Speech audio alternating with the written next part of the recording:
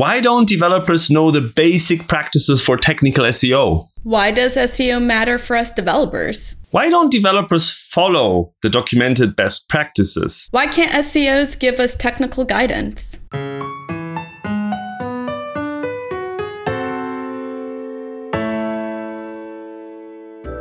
Hello and welcome everybody to a new episode of SEOs and Developers. My guest today is Ruth Mesfun, and she is a software engineer at Zillow based on the East Coast of the US. And I saw her as a public speaker, and I'm really excited to talk a little bit about her experience with the SEO world from a developer's perspective. Ruth is also the owner of a super cool, one-of-a-kind painting that lives on the wall of her apartment. Hi, I'm with Martin Splitt, who works as a developer advocate in search relations for Google. He lives in Switzerland, and he has a big personality and loves to dive. Ruth, I'm super excited to have you here. I saw you at I think it was React Next Summit, where you gave a talk on SEO for developers, and specifically, I think you focused on React.js. Was that right? Yeah, in regards to mobile first indexing, yeah. Right, yes. That was super cool. And I was so elated when I saw that, because I see so very few non-SEO people talk about SEO, especially in developer circles. So it was very refreshing to see you do that. And what was the experience you had giving that talk? Like, did a bunch of people say like, "Ooh, I didn't know that, and that was interesting and exciting," or were you met with like suspicion, or what happened? Like, did you get any feedback on that? Yeah, I didn't have any feedback in regards to suspicion. A bunch of feedback was like, "Oh, I didn't know it was that easy." Like, "Oh, I already know this stuff," kind of thing, but they didn't realize that it actually connected with SEO. So it was great to essentially like build a bridge, if that makes sense. It makes perfect sense, because this is exactly why this video series exists, because I think this bridge needs to be built, and it hasn't been built not only specifically to specific topics like mobile first indexing or client-side rendering, server-side rendering, all that kind of stuff, but I think also in general, like between our two professions, or like the two sides of the coin, one being SEO and the other one being development or engineering, there isn't as much of a bridge. I breached into this space in 2018 when I joined Google, and it was tricky to even get developers interested in SEO. So what got you interested in SEO? It was actually really funny. So at a previous job I was in, we were hearing about this mobile first indexing, but didn't really get into it. We're like, okay, whatever. And we had other projects to do until someone said, wait, I think that mobile first indexing or mobile first is going to mess up our index ranking because we don't do mobile first. And we have like a separate page for mobile. And so when we were looking into it, we were like, oh my God, yes. And then at the time, Google's deadline was September, and it was already end of July. And we're like, we got to get this done. Oh my. So yeah. That was the reason why, especially since where I was working was like a marketplace essentially. So we didn't realize how heavily reliant we were on Google searches. So yeah, our users would search for us on Google, and most of the time, and that's how they got to our site. We thought that it was just like word of mouth, or honestly, I didn't even think about how they came to our site.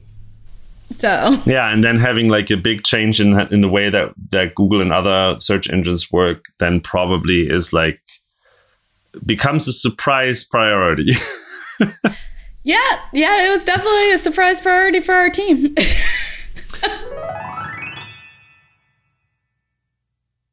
And I mean, I've worked as a developer for over a decade at this point, and I've experienced that where like out of the blue, someone from the marketing department comes in and says like, we have an SEO problem that we need to fix, and then oftentimes they have a really hard time even formulating it. So the fact that you started with knowing that you were looking for mobile first indexing is already very nice, because oftentimes it's just like, we have an SEO problem. It's like, what is it? We don't know, but we have an SEO problem. It's like, oh, great. And then you have to like figure out, you need to figure out what you don't know. Right? It's like, how do I search for, we have an SEO problem? Like, how am I going to get a meaningful search query for this? But where did you then take to, or like, what kind of resources did you look to in terms of figuring out what you need to do, and what is like the supposed best practice, and what's the solution to the challenge you were facing? How did you go about this journey of figuring out what you need to do next? Yeah, so I really like front end in general. So I naturally gravitated to, I'll do research on SEO for my team and be one of the experts. I'm going to put in quotation experts, because there's no way I'm an expert at SEO. But to be well informed to explain it to my team and whatnot.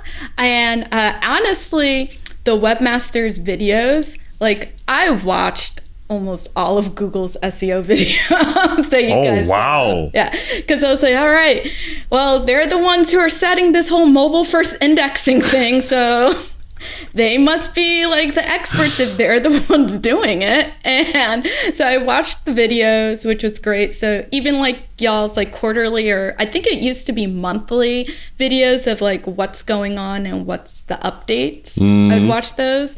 And then all the best practices that Google put for mobile first as well. I read those up, and also had like a couple of resources in regards to the difference between desktop first versus mobile first, because I think a couple of the rules or guidelines changed a little bit because it was mobile first now. So yeah, but honestly, I just went straight to Google for everything, because since you were not you, Martin. It wasn't me. But since Google was the one who was stating that they were going to make it mobile first indexing only, I figured they were the most expert in SEO for what we were looking for. Interesting. I mean, it's very flattering to hear that you watched all the videos, and you probably are a fan of Google Search News at this point. John is going to be really excited about that as well.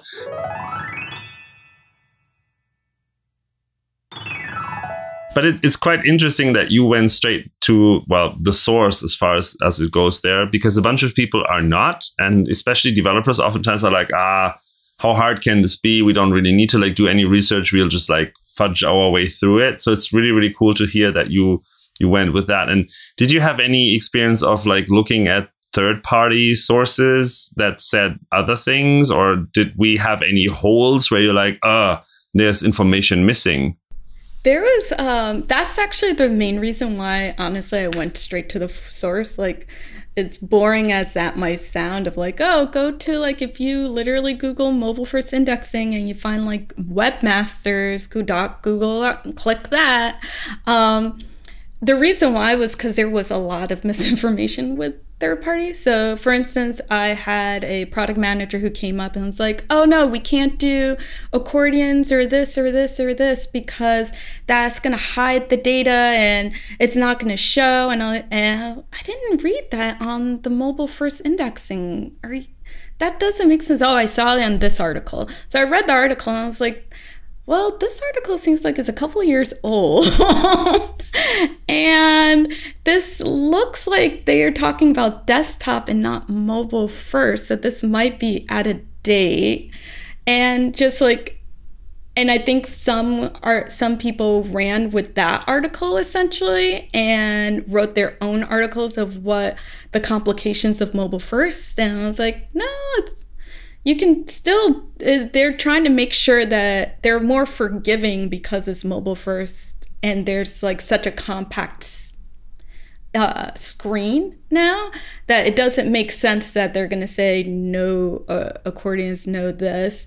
It's more of like, oh, like as long as you're doing server-side rendering, it's populating data, like all this stuff. Like, it's more forgiving because it's mobile first.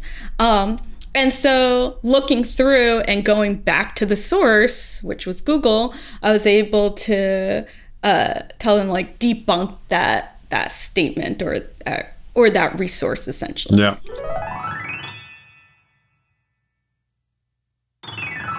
But that's really, really nice, because oftentimes information used to be correct and then things change, or people looked at one specific aspect and then generalized that too much. That does happen. That happens all the time. That happens in development too, where people are like, you cannot test, I don't know, Angular code. And it's like, well, actually you can. You just have to know how. And yeah, I don't know. It's good to hear that we could debunk some of that stuff. That's nice. But to be honest, I would just wish, because if you think about it, and if you look at what you discovered and what people have said, it's like, it's a lot of it. There are some aspects that are kind of rocket science, but like a bunch of it is relatively easy to grasp concepts and best practices. And yet most developers don't really pay attention to it or don't care about SEO. Do you have any idea where that could come from? Like, why don't they just know these things? Because I think all of us know how to make a link, a semantic link, and what semantic HTML is supposed to look like, and what the latest JavaScript feature is, and where it's useful and how it works, and what's the syntax for it. But these kind of basic concepts seem to be missing in the developer world. So a couple of things. I think there's like 2 or 3 points in regards to that. So one, I don't think every essentially developer knows about JavaScript and like semantics and structured data and whatnot. Fair. I would assume that most, or if not all, front-end engineers should, but not all software developers. Fair enough. Fair enough. Fair enough.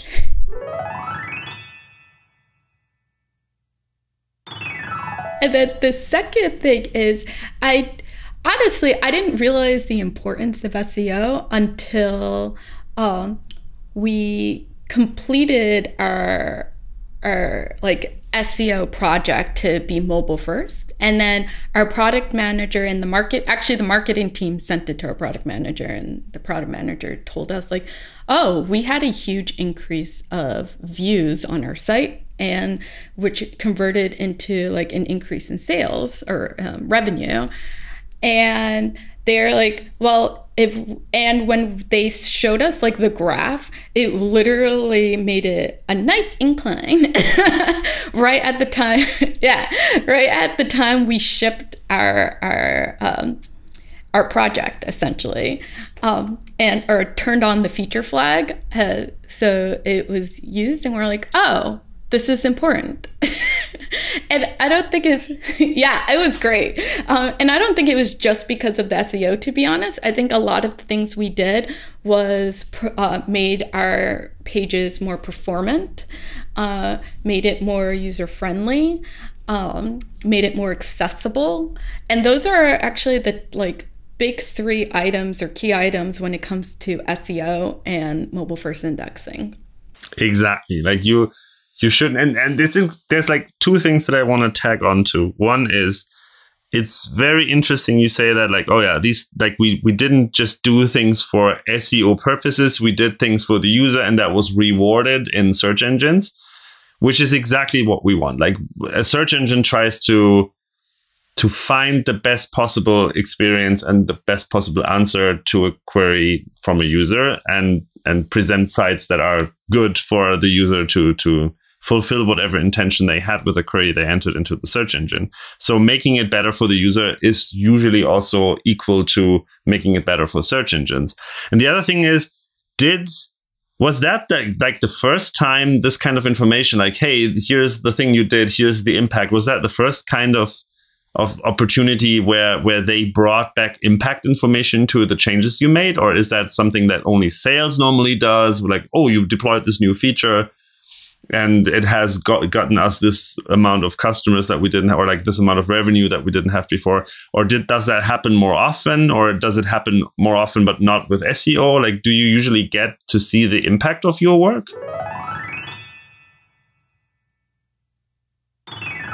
Yeah, so for all of our projects, we always get to see the impact afterwards. It's not rewarding if we don't. At least for me, it's not rewarding. 100% agree. 100% agree. Yeah. Regardless of if it's revenue or like ease of use because of that feature or increase of review ratings or whatnot. But for the SEO one, like honestly, I did not expect. I don't know why I didn't think of it, but I honestly didn't expect that we were going to get like a result so quickly or any real result. I just thought, oh, this is going to help with SEO. That's going to increase traffic eventually. So, or at the minimum case, keep it at the same, which was actually our goal was like, let's not deprecate or decrease our index rating was like our actual goal. So the fact that it not only kept it, or we didn't get it deprecated or like decrease our ranking, like it looked like it had like a positive effect, in regards to our users. So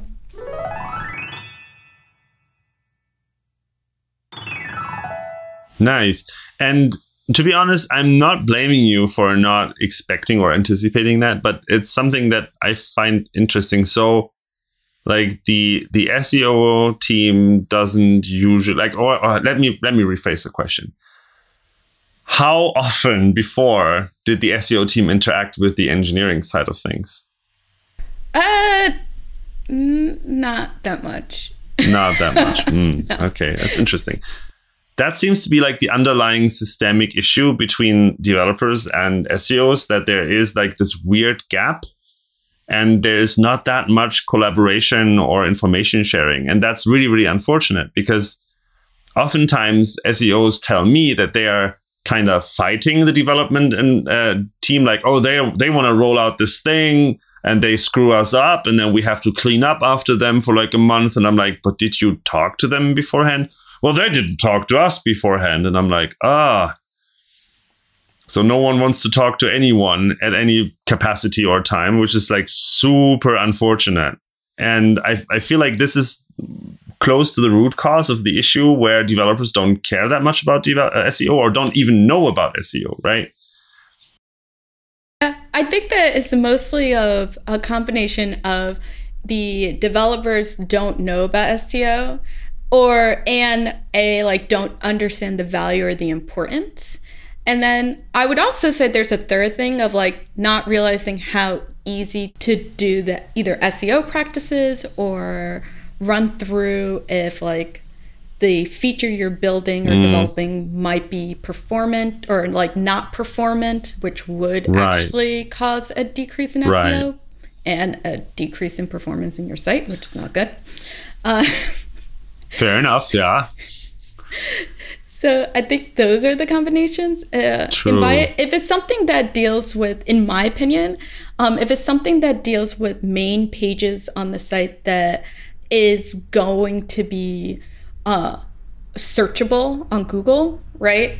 Then that's something that should, like during the roadmap or design doc or PRD, like the SEO person, SEO manager or expert should come in and look into it and give their feedback on it. Just so, because it's just so hard as a developer that you build this feature and then you have to come back to fix it. You want to hopefully be able to complete the first iteration of it before having to fix bugs, ideally.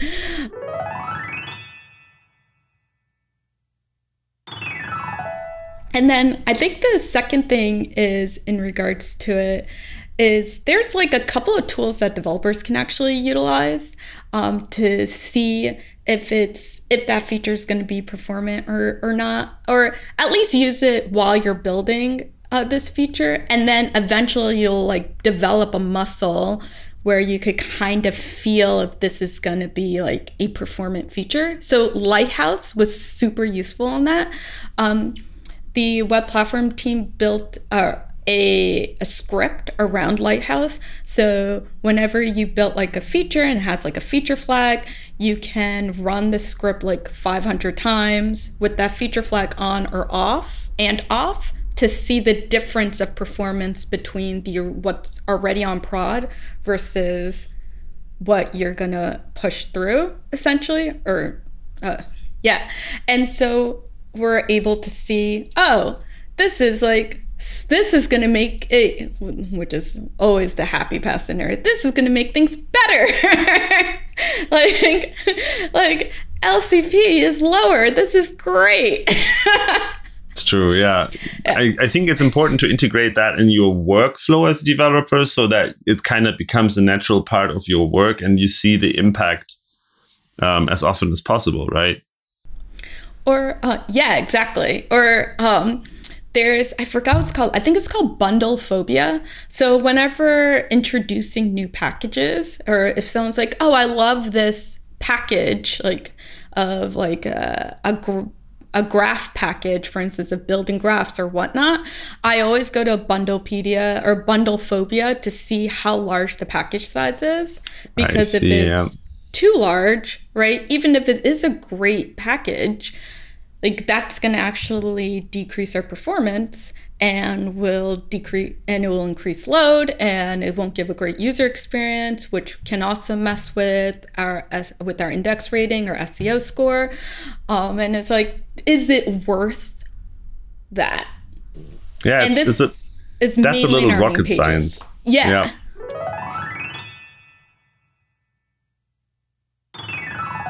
I like that. And I think like rocket science in this case is actually a very apt comparison, because in rocket science, you have this issue that you want more thrust, so you need to add more fuel, but more fuel means more weight, and more weight means you need more thrust.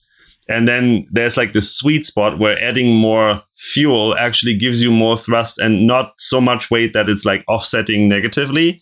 But eventually just adding fuel just means that the thrust you gain from the extra fuel is not as big as it needs to be to actually offset the fuel that you added. And then you get negative increase or a negative benefit from it, and you actually lose performance. And it's similar to that with packages. It's like, oh, we need graphs. And then you're like, oh, okay, shit, we need a thing to make graphs now. So there's this one package A, and then there's the other package B.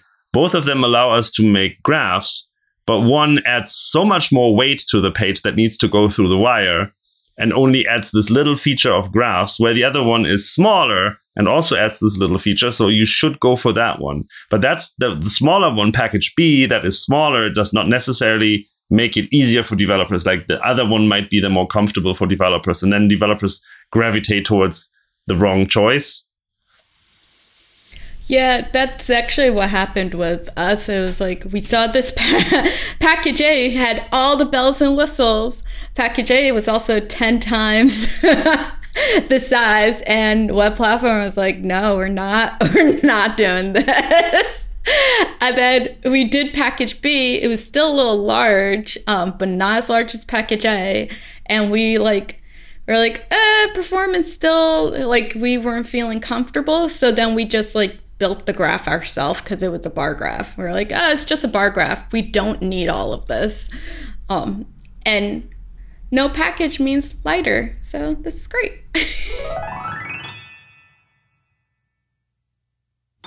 Yes.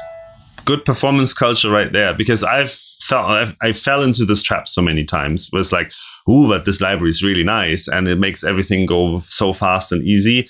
But then you see like, oh, but it's actually dragging down our performance. And unless there's a performance culture where someone keeps you accountable for that, it kind of just happens. And then the website just grows and bloats. And so that's really cool. That's really nice.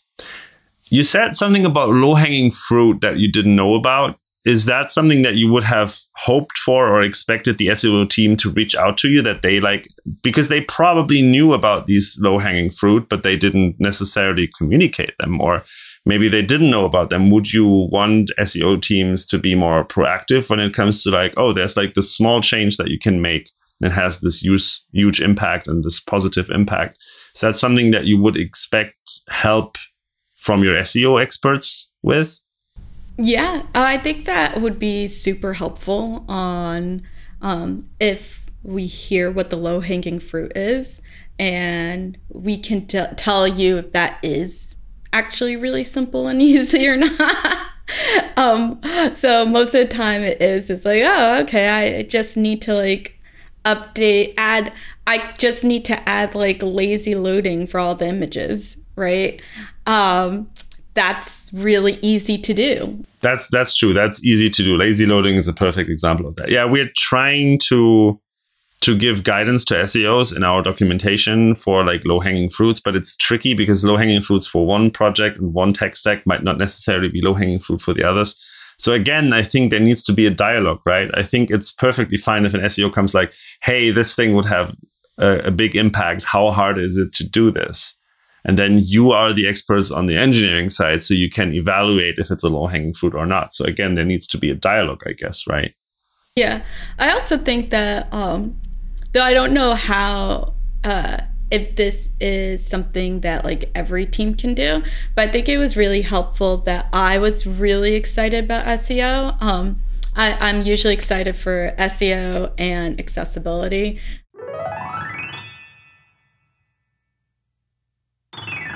Yeah, so because of that, I was almost like a liaison kind of thing of like being able to connect like, oh, what are the SEO best practices, and be able to translate it to the team, and they'd be able to go to me. And since I already have like a strong relationship with my teammates, it was like the trust was already there.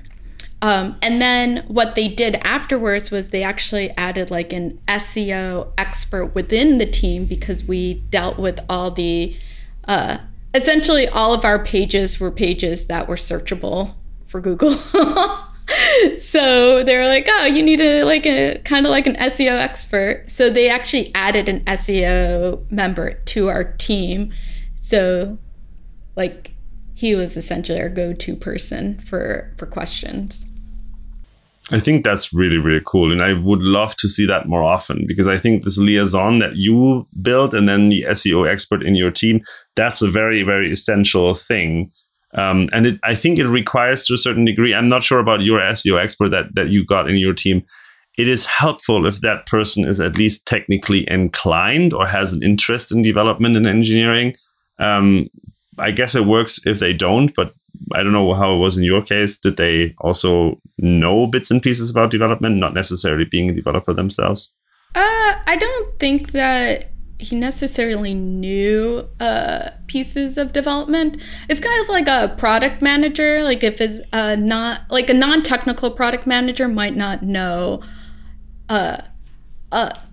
all the technical aspects. They rely on us, but we'll say like, this is what I want, or this is why this, like, we need this, and this is why this is important, right? And then it's the developer who pushes back saying, I think this is going to be like a higher complexity, or can we do it this way to achieve the same goal? I see. Yeah. So that's interesting, because I always assumed that for this to work, they have to have at least some technical knowledge. But I guess if you look at it from a like product manager's perspective, it doesn't have to be. It's perfectly fine if, yeah, that's okay. That's interesting. That's really, really cool. That's really, really interesting. The other thing that I was wondering is, you said like, oh, it was interesting and it's like rewarding to me to see the impact of my work and like to find out about these low-hanging fruits. So what you're saying is, just to make sure that I understood that correctly, what you're saying is developers generally are interested in the impact of their work in terms of SEO and like doing SEO work for the benefits that you can reap by doing it. Yeah, I'll do it based on, essentially, I'm not going to generalize it, but I'll say based on myself and my team and like the teams I've worked in the past and currently actually, is we are very invested in our users. We are user-driven, user-centric, crazy about like our users and wanting them to get whatever need they, or whatever like our goal is essentially is allow our users to easily use our apps or our page, and like do the thing that they wanted to do on our site, right? And so essentially, if that's not happening, we're not doing a good job, and we feel bad about it. We're like, oh, we want them to access this. This is important, or like, what was the point? So it's important. So I'm very result driven, and I know like the teams I've been in have been result driven, and that's in a place of the love for the user. That's a really nice. Oh yeah, I like that. I like that statement. So I do hope that there's a lot more developers like you and your team who are doing it for the love of the user, which I think is the right attitude to things. And I think actually SEOs fundamentally are also doing it for the love of the user, except that they work towards or through a search engine, which I think we are doing it through front-end technology. So different means for the same end goal. So I think we share that end goal. And I would hope that we would connect more to reach this goal together. So yeah, let's hope that this series and these conversations do help to shape the path and more teams to be like this. Keeping fingers crossed. Awesome. Excellent. Ruth, this has been really, really cool, really interesting. I learned a bunch of new stuff. For instance, that having an SEO expert on your team, even if they don't necessarily are technical, is super helpful and can help make these things more visible and like share insights into what could be done to improve SEO, and then leaving it to the engineering team to figure out how easy or how low hanging this specific thing is. Thanks a lot for your time. Thanks a lot for being here. And thanks everyone who's watching the video out there. I do hope you got something out of it as well. And see you soon for another episode. Bye-bye.